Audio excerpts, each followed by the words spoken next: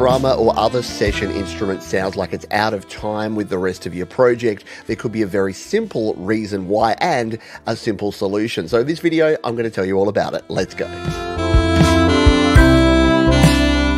Hi, my name is Pete. Welcome to Studio Live today and another Logic Pro for iPad tip. Let's dive in. And if you'd like to learn a whole heap more about Logic Pro for iPad, including how I created this 7-piece band right here in Logic Pro, check out the other videos linked in the description. Logic Pro for iPad version 2 updated not only the drummer, but it added an additional keyboard and bass session player.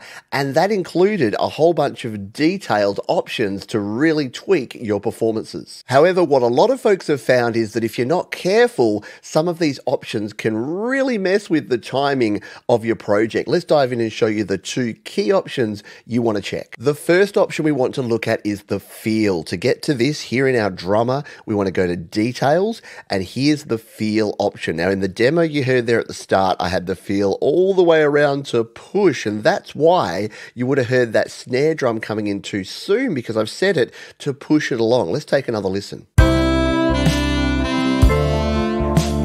Hear how early that first snare came in? That's because we had this feel set all the way up. If we double tap this one to bring it back to 0, let's take a listen now. Much better. If we go the other way, all the way around to pull, then it's going to do the opposite. Let's take a listen now. Hear how those hits are coming in just a little bit after. Now, the feel can be fabulous if your other instruments are in sync with it. But if you have one instrument, like the drums here, with the feel too far in the push or the pull, it's not going to be synced or aligned with the rest of your instruments. You're not going to get that groove or that pocket that you really want in your projects. And where some folks are getting trapped is that if you change up the drummer, say we come here and we go to this retro rock drummer, check that out. It's actually changed the feel. It's gone a little bit push. As we change through different drummers, it's actually going to change the feel based on the type of music that we're actually selecting. So some will be right up the middle, but if we go to this funky drummer, it's going to have a little bit more pull, because funk songs kind of tend to have that kind of groove. But if the rest of your instruments aren't lined up for that, it won't sound great. So if you're finding your stuff's out of time, come back to here and double tap, or check your other instruments and see where their feel is. Let's dive in and look at those now. So in this project, we've got this bass as well. Let's jump in there and check out the details tab. And again, we can adjust the feel there. So you kind of want all of those to align.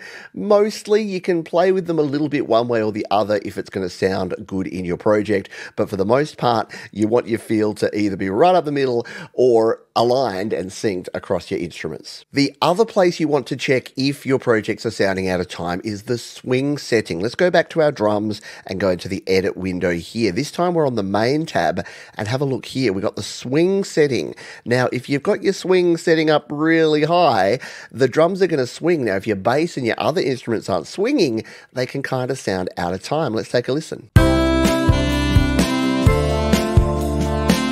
So it's kind of stumbling over itself a little bit there, and the same thing because it's got a 16th note. If we have an 8th note swing, it'll be even more obvious. And this can sound great and fine if your other instruments have swing added, but if they don't, it won't. So check your swing, and you can always turn that all the way down, and you're not going to have that swing sound in your tracks. And for your keyboard instruments, exactly the same deal. If we come into the session player here, you have your swing setting there, and you also have the details and the feel. And you can see here that this piano does have the feel a little bit pull. It wasn't really poking out in the mix. So it's not going to be for everything, but if you do notice that these are really far one way or the other, it's going to impact the timing of your overall project. So I hope you found this one useful. If you're finding your songs a little bit out of time, jump in and check that feel and that swing setting, and you'll be good to go.